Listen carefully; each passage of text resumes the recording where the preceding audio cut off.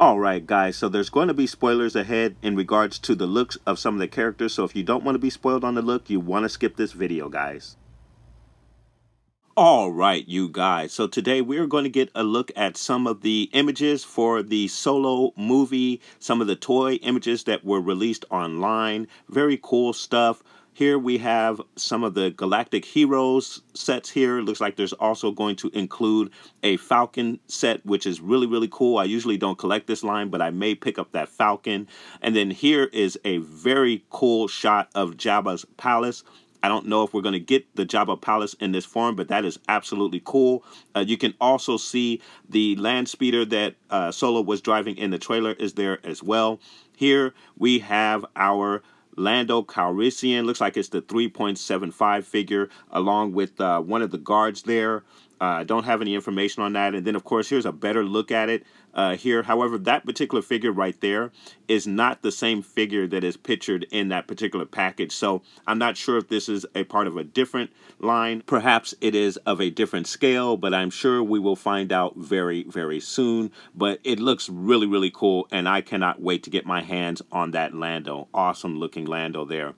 And then, of course, we have Solo here with Amelia's character as well as a trooper.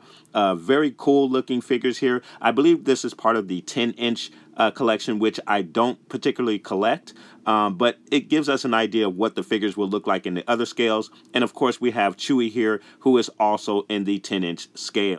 So lots of cool stuff, guys. Cannot wait to get my hands on some of this stuff, guys. Let me know what your thoughts are. What do you think about some of these images that we saw here? Will you be collecting some of these figures? Put those comments down below and let me know what your thoughts are.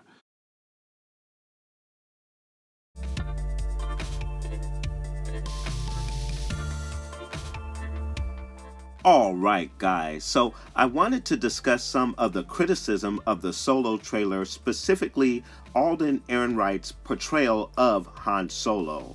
I'm seeing and hearing lots of complaints that he does not look like Solo, he doesn't sound like Solo, and it just does not feel like Solo. First of all, the first thing I want to attack here is, how can it feel like Solo in just a 1.5-minute clip? He has to be given more time for you to actually absorb his portrayal of Solo. So I don't think it's fair to judge him in just a 1.5-minute clip. Secondly, he is not Harrison Ford, and we cannot expect him to be Harrison Ford or to act like Harrison Ford. He has to make the character his own, not some impression of Harrison Ford's Solo.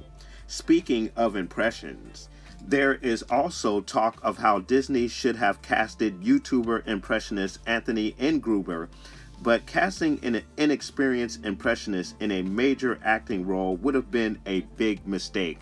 While I do feel he is a very talented individual, I'm not sure if he would have been right for the role of Solo.